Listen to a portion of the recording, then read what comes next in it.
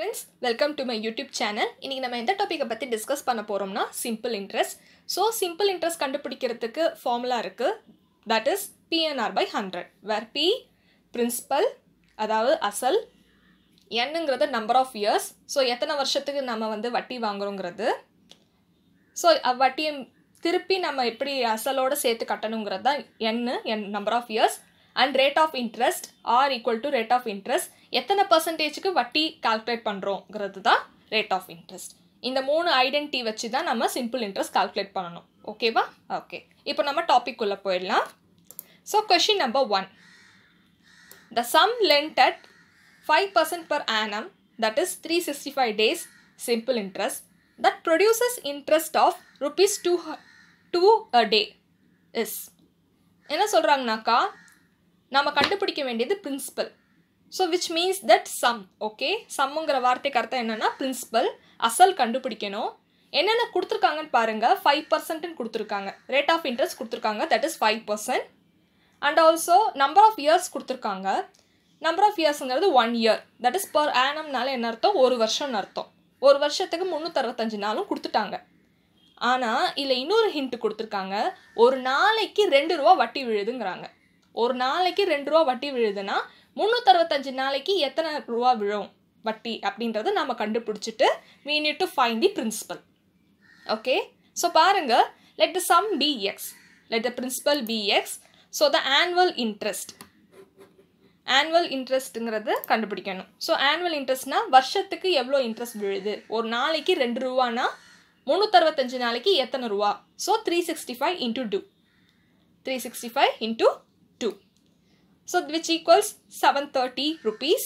So 5% of x. Rate of interest 5 layya. So 5% of x equal to 730. Therefore x equal to 730 into 100 by 5. So 5 ங்கிறது 5 by 100 எழுதலாம்.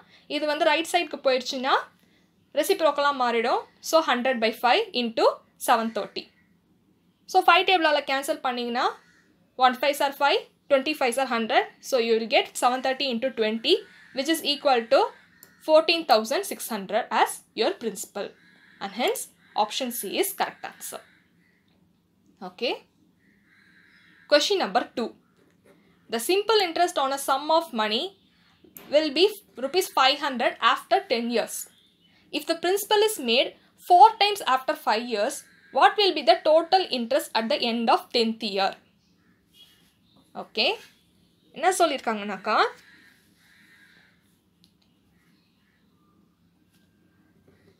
Simple interest for 10 years வந்து 500 rupeesனு கொஷின்லேயே கொடுத்துட்டாங்க. ஓகேவா? So 10 வருஷத்துக்கான simple interest வந்து 500 ரூபான்னு கொடுத்துருக்காங்க. இப்போ நம்ம கண்டுபிடிக்க வேண்டியது என்னன்னாக்கா, 1 yearக்கு எவ்வளோ சிம்பிள் இன்ட்ரெஸ்ட்னு கண்டுபிடிக்கணும். 1 yearக்கு சிம்பிள் இன்ட்ரெஸ்ட் எப்படி கண்டுபிடிக்கலாம்னா 500 divide by 10. So that we can get rupees 50. Then therefore simple interest for 5 years. So 50 into 5 you will get rupees 250. இப்போ என்ன சொல்ல வராங்கனாக்கா, அசல் வந்து 4 மடங்கா ஆக்கிட்டாங்கன்னா கண்டிப்பா இன்ட்ரெஸ்ட்டும் என்ன ஆகும், 4 மடங்கா தான் ஆகும். ஓகேவா? If principal is made 4 times means the interest will also become 4 times. So therefore simple interest for next 5 years என்னன்னு கேட்டிருக்காங்க. So rupees 250 நம்ம கண்டுபிடிச்சது 5 years உண்டானது into 4. Okay, into 4 that is equal to rupees 1000. இது எப்படி வந்துச்சு பாருங்க. மொதல் 5 வருஷத்துக்கு சிம்பிள் இன்ட்ரெஸ்ட் வந்து 250. அடுத்த 5 வருஷத்துக்கு என்ன ஆகும்னா பிரின்சிபலும் ஏறும். பிரின்சிபல் 4 மடங்கு ஏறுச்சுன்னா ஆட்டோமேட்டிக்காக சிம்பிள் இன்ட்ரெஸ்ட்டும் 4 மடங்கு ஏறும். அதனால தான் சிம்பிள் இன்ட்ரெஸ்ட் 250 இருக்கு இல்லையா, 5 years, நெக்ஸ்ட் 5 yearsக்கு வந்து 250 இல்லையா, into 4ஆல் மல்டிப்ளை பண்ணியிருக்கோம். So that we are getting rupees 1000. therefore the total interest after 10 years. So 10 வருஷத்துக்கு உண்டான மொத்த வட்டி எவ்வளோன்னா 250 for first 5 years and next 5 yearsக்கு வந்து 1000 because 4 மடங்கு இன்க்ரீஸ் பண்ணதுனால, which is equal to rupees 1250. therefore option C is the correct answer. புரிஞ்சுதுங்களா? Okay. Question number 3. A sum of money becomes 9 times in 20 years. find the 10 times of rate of interest. So ஒரு குறிப்பிட்ட amount வந்து 20 வருஷத்தில் 9 மடங்காக ஆகுதுனாக்கா அப்போ 10வது மடங்கில் வந்து எவ்வளோ ரேட் ஆஃப் இன்ட்ரெஸ்ட் எவ்வளோ பர்சன்ட் வட்டி கட்டணும் அப்படின்றத நம்ம கண்டுபிடிக்கணும். ஓகே ஓகே ஸோ அதுக்கு ஒரு ஃபார்முலா இருக்குது பாருங்கள். Rate equal to 100 × n-1/t. ஒரு சிம்பிள் ஃபார்முலா இருக்குது, ஞாபகம் வச்சுக்கோங்க. ரேட் ஆஃப் இன்ட்ரெஸ்ட் இந்த மாதிரி கொஷினுக்கு ரேட் ஆஃப் இன்ட்ரெஸ்ட் இது தான் கண்டுபிடிக்கணும். That is 100 × n-1 × t. So t is nothing but what? Number of years. n is nothing but n times. Okay. So அது ஃபார்முலாக்குள்ளே நம்ம சப்ஸ்டியூட் பண்ணோம்னா 100 × 9 - 1. ஸோ 9 டைம்ஸ்னு சொல்லியிருக்காங்க இல்லையா? So 9 - 1 divide by how much? 20. 20 is nothing but number of years, which is equal to 100 × 8, 800. So 9 - 1 பண்ணோம்னா 8. So 8 ஓட 100 multiply பண்ணோம்னா we'll get 800. Divide by 20, you are getting how much? 40%. 40% for a per time. ஒரு டயத்துக்கு 40%னா 10 times of 40%. So 10 × 40, you will get 400%, and hence option C is correct. புரிஞ்சுதுங்களா? என்ன கொடுத்துருக்காங்கனாக்கா a sum of money becomes 9 times in 20 years. 20 வருஷத்துக்கு 9 மடங்கு ஆகுதுன்னா 10 மடங்கு ஆகும்போது எவ்வளோ ரேட் ஆஃப் இன்ட்ரெஸ்ட் கட்டணும் அப்படின்னு சொல்கிறாங்க. ஸோ எத்தனை பர்சன்டேஜ் ஆஃப் இன்ட்ரெஸ்ட் வட்டி கட்டணும்னு சொல்கிறாங்க. So according to the formula we need to substitute the values. So 100 9 - 1. So 9 is nothing but number of times minus 1 divided by number of years is 20. So அதை அப்படியே simplify பண்ணோம்னா we'll get 40%. So 1 time க்கு 40% னா 10 times of 40, which becomes 400%, and hence option C is correct. Okay. Question number 4. The simple interest on a sum for 5 years is 1/4 of the sum. The rate of interest per annum is. என்ன கொடுத்துருக்காங்கனாக்கா 5 வருஷத்துக்கு ஒரு particular சம்முக்கு வந்து simple interest எவ்வளோனாக்கா அந்த பிரின்சிபலுக்கு 1/4 பங்கு வந்து interest. மறுபடியும் ஒரு தடவை சொல்கிறேன், புரிஞ்சுக்கோங்க. பிரின்சிபல் வந்து 4 மடங்குனா சிம்பிள் இன்ட்ரெஸ்ட் வந்து 1 மடங்கு.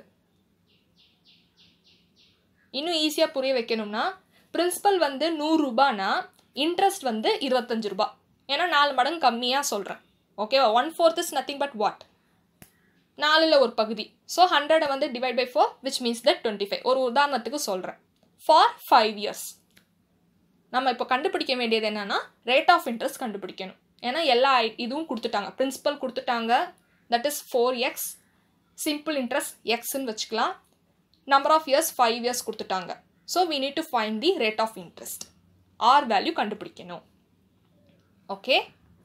So according to the question simple interest ஒரு பங்குனா பிரின்சிபல் வந்து 4 பங்கு. அதை நம்ம வந்து ஃப்ராக்ஷன் வேல்யூவாக போட்டிருக்கோம். So rate equal to rate மட்டும் வச்சுட்டு மீதியெல்லாம் ரைட் சைட் கொண்டு வந்துட்டோம்னா SI, that is simple interest into 100 divided by principal into time. So அப்படியே சப்ஸ்டியூட் பண்ணுங்கள்.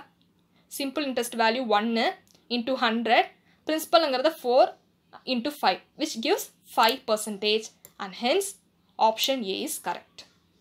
4 into 5 20. So 20 டேபிளால் கேன்சல் பண்ணோம்னா we'll get 120 is 20, 5 20s are 100. So have 5%, and hence option A is correct. புரிஞ்சுதுங்களா? Question number 5. In how many years will a sum of money double itself at 12% per annum? ஒரு particular some of money வந்து double ஆகும். எப்போ double ஆகும்னு கேட்குறாங்க. எந்த வருஷத்தில் double ஆகும்? ரேட் ஆஃப் இன்ட்ரெஸ்ட்டும் கொடுத்துருக்காங்க 12% சொல்லிட்டு. ஓகேவா? Okay. So let the principal B X and amount be 2x. ஓகேவா? அசலே வந்து 2 மடங்கு ஆகுமா? ஓகேவா? அதுக்காக பிரின்சிபலுங்கிறது எக்ஸ்ன்னு வச்சுக்கலாம், டோட்டல் அமௌண்ட் வந்து 2xன்னு வச்சுக்கலாம். இப்போது அசல் வந்து 100 ரூபா அப்படின்னா டோட்டல் அமௌண்ட் வந்து டபுள் ஆகும்போது 200 ரூபாவா மாறும். ஸோ அது 200 ரூபா ஆகும்போது we need to minus for simple interest. So interest வந்து amount minus principal. So total amount minus principal, அதாவது 200 minus 100 equal to 100. ஸோ உங்களுக்கு புரியறதுக்காக தான் இந்த 100ங்கிற வேல்யூவை நான் சப்ஸ்டியூட் பண்ணேன். பட் கொஷினில் பாருங்கள், let the principal be x and amount be 2x. Initialise பண்ணிக்கோங்க. Then simple interest equal to amount minus principal, which means 2x minus x, this is equal to x. நாங்கள் சொன்னேன் தெரியுமா, ஒரு உதாரணத்துக்கு 200 minus 100 which is equal to 100 சொல்லிட்டு, அதுதான் 2x minus x which is equal to x. So we don't know the exact value of x. நமக்கு principal value தெரியாது, amount value தெரியாது. பட் என்ன ஒரு ஹிண்ட் கொடுத்துருக்காங்கனாக்கா, அசல் வந்து 1 மடங்குனா அதனோட மொத்த அமௌண்ட் வந்து 2 மடங்காக மாறும். எப்போனா 12% per annum வச்சா. அது எப்போங்கிறது தான் நம்ம கண்டுபிடிக்கணும். அட் ஹவு மெனி இயர்ஸ் அப்படிங்கிறது தான் நம்ம இப்போ கண்டுபிடிக்கணும். ஓகேவா? ஓகே. ஸோ டைம் தான் கேட்டிருக்காங்க. So time equal to simple interest. Time இந்த பக்கம் வச்சுட்டு மீதியெல்லாம் ரைட் சைட் கொண்டு வந்துட்டோம்னா we'll get simple interest into 100 divided by principal into rate. So இந்த ஃபார்முலா வச்சு நம்ம சப்ஸ்டியூட் பண்ணோம்னா x into 100 divide by x into 12. So first எக்ஸுங்கிறது simple interest, second X denotes principal. Rate of interest கொடுத்துருக்காங்க 12ன்னு சொல்லிட்டு. So இது அப்படியே நம்ம simplify பண்ணோம்னா என்ன ஆகும், எக்ஸு கேன்சல் ஆகிடும். எக்ஸு கேன்சல் ஆகிடும். வில் கெட் 2 டேபிளால் கேன்சல் பண்ணோம்னா 6 2s are 12 and 2 50s are 100, right? So 50/6ன்னு காமிக்கும். இது அப்படியே இன்னும் ரெடியூஸ் பண்ணோம்னா 2 டேபிளால் திரும்ப கேன்சல் பண்ணோம்னா will get 25/3. So the time is 25/3. இதை நம்ம இன்னும் கேன்சல் பண்ண முடியாது, because both are not divisible by same multiplier. Okay. So 25/3. இதை நம்ம எப்படி கன்வெர்ட் பண்ணலாம் நம்பர் ஆஃப் இயர்ஸ்க்குன்னு பார்த்தீங்கன்னா, நார்மல் டிவிஷனில் கன்வெர்ட் பண்ணலாம், which means that 8 3s are 24. 8 3s are 24. Reminder எவ்வளோ இருக்குது? 1 இருக்குது. ஓகே, ரிமைண்டர் வந்து 1 இருக்குது. ஸோ பாருங்கள், 25/3 which means that 8 3s are 24 சொன்னேன். So 8 years. We got 8 years. And remainder 1 இருக்குது சொன்னேன் இல்லையா? And 1 remainder which is equal to 4 months.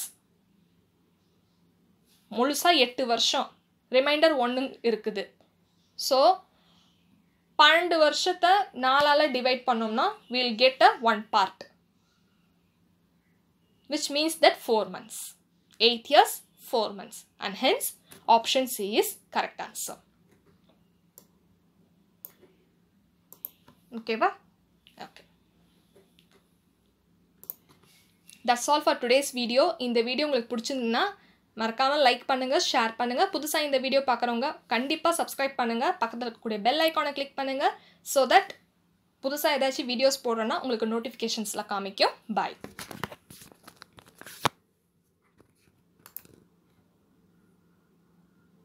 Friends, welcome to my